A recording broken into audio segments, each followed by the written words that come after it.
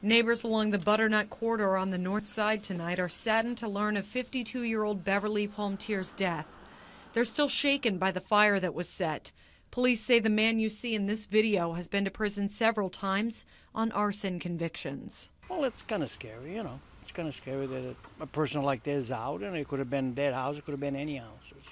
Around 2 a.m. on June 18th, this house at 931 Butternut Street was set on fire, trapping Beverly Palmteer inside.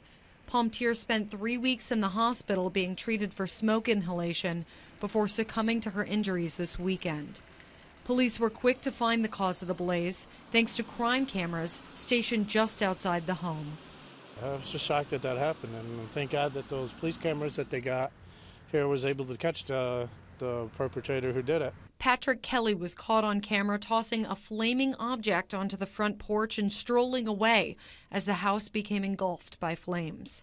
Northside neighbors are thankful that crime cameras are helping to crack cases like this one.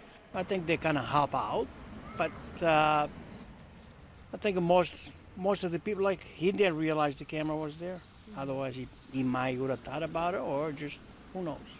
While the cameras help out, neighbors realize they can only do so much. And I've had my house just recently broke into, and they took all my pipes and, you know, pretty much a lot of stuff I owned. And it just seems crime's been going up. You know, the police do what they can, and neighborhood watch is, you know, we try to do what we can, but it's a growing problem. The man caught on camera is already in jail, but now a grand jury will consider whether he should be held responsible for Beverly Palmteer's death. Reporting from Syracuse, I'm Kelly Cowan.